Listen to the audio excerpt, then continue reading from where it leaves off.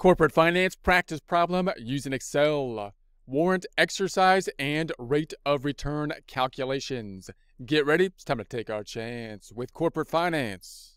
Here we are in our Excel worksheet. If you have access to the Excel worksheet, would like to follow along, note that we're in the practice tab as opposed to the example tab. The example tab, in essence, being an answer key. Information on the left-hand side, we're going to populate that into the blue area on the right-hand side, looking into the calculation of our warrants, assuming that we exercise them at some future date and thinking about the gain that may result from it in this case. So we got the warrants that we purchased. We're going to assume we started off purchasing 90 warrants, and we're going to say we purchased them a year ago. The cost per warrant, so each warrant cost us $25. The exercise price, meaning if we were to exercise the warrant, the cost of the stock that we would be purchasing with the warrants would be $34. The number of shares can purchase with one warrant, let's put an S there, number of shares is going to be 2. So one warrant can allow us to purchase 2 shares at the exercise price of $34. We're going to assume then that the warrants expire today, some point in the future. We would like to exercise them at that point. There's no speculative premium left, and so we're not going to have any speculative premium at this point in time. And then the common stock price is going to be $61 at that point in time. So let's calculate then the purchase price of the warrants, the exercise value, and then the profit on it, as well as the rate of return calculation. So we're going to look at the number of warrants that we purchased. We purchased multiple warrants this time. So we got 90 warrants that were purchased. The cost that was per warrant was $25. So that means that the purchase price is going to be the multiple of those two. The font group underline, that's going to be our warrant. Let's say warrant total cost is going to be equal to the 90 times the 25. So when we exercise it, the exercise value that we're going to have is going to be the number of warrants, the 90 warrants that we had. We get 2 stocks for each warrant that we can exercise. So the number of shares per warrant is 2. So a little bit more complicated with that. We're going to say font group and underline. That means the total shares we're looking at. Total shares. Let's go ahead and indent that one. Alignment, indent. Just to get a little bit of a space here, we're going to say the 90 times the 2, so we're looking total shares then at 180. The stock price was $61 at that point in time when we exercised it, and the exercise price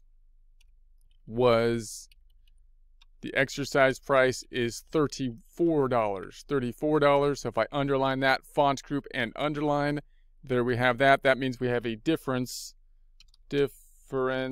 of the 61 minus the 34, or the $27. Let's go ahead and indent that, give a little space in our worksheet.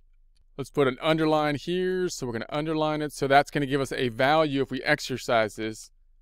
Exercise value, which is going to be equal to the 180 minus or times the 27. Let's try that again. Times the 27, and that's going to give us our 4,860. So in other words, once again, we've got total stocks of 180 because we had 90 warrants, and we get 2 stocks per warrant that we could purchase at the $34. And the $34 is different from the current market price of the $61 by 27. So the value that we're getting from the warrants at this point is going to be the 180 shares at that difference between the stock price and the warrant, which would be kind of like the intrinsic value type of calculation, but we're exercising it. We're going to call the exercise value of the 4,860. So if we think of the profit that we had now, we've got this difference between the exercise price and the stock price at this point, which is valued at the 4,860, but we also paid for the warrants. The warrants cost that we paid up top was up here, so we paid the $2,250 for the warrants, so that gives us our profit.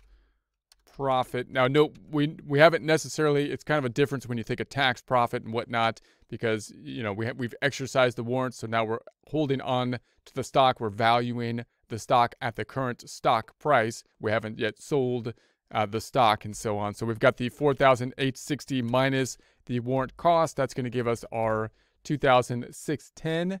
$2,610. If we then think about the rate of return calculation, we can look at that profit calculation of the 2610, comparing it to the cost, what we paid for the warrants, of the 2250, and that's going to give us our rate of return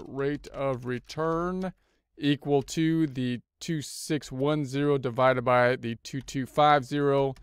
Percentifying that number group, we're at the 116%.